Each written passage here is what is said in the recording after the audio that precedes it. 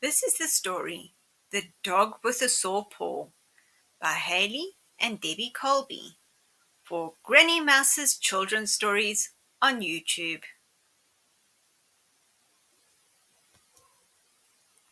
Hayleigh heard a strange noise.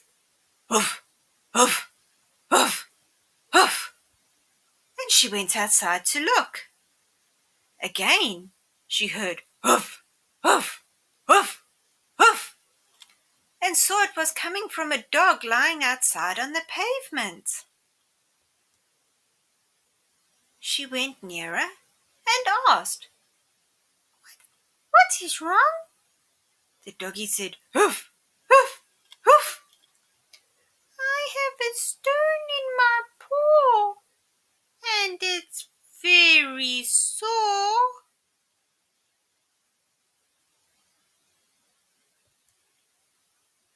Hayleigh said she would look and see if she could help him. She told the dog to lie down. He flopped upside down with his paws straight up in the air. He looked so funny that Hayleigh laughed.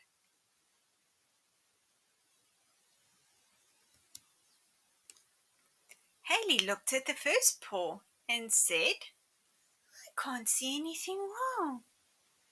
The dog said, "That's the wrong paw." Hayleigh looked at the second paw and said, "I can't see anything wrong with this one either."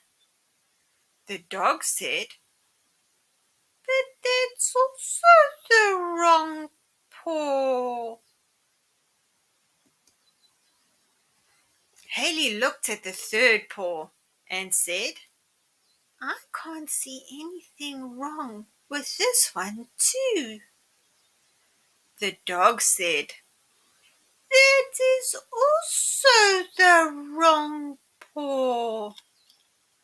Hayleigh looked at the last paw and saw a black stone stuck in the paw. "I see it," said Hayleigh. Hayleigh told the dog, "Just lie still while I go home and get Mommy's tweezers."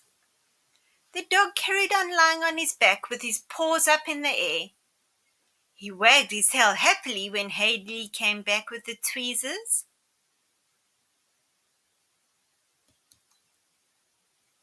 Hayleigh carefully pulled the stone out. The doggy was so happy.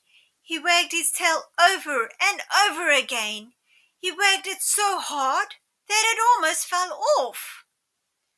Hayleigh was happy. She said goodbye and started walking home. When she reached a gate, she noticed that silly dog hadn't moved. He was still lying upside down. Hayleigh went back to the dog and told him to stand up. The doggy jumped up and wagged his tail again. He asked Hayleigh to come and play with him another day, and Hayleigh said that she would.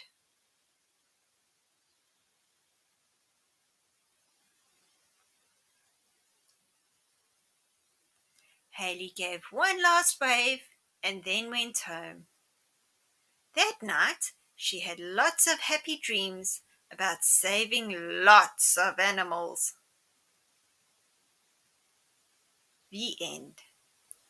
For more stories, follow Granny Mouse's Children's Stories on YouTube.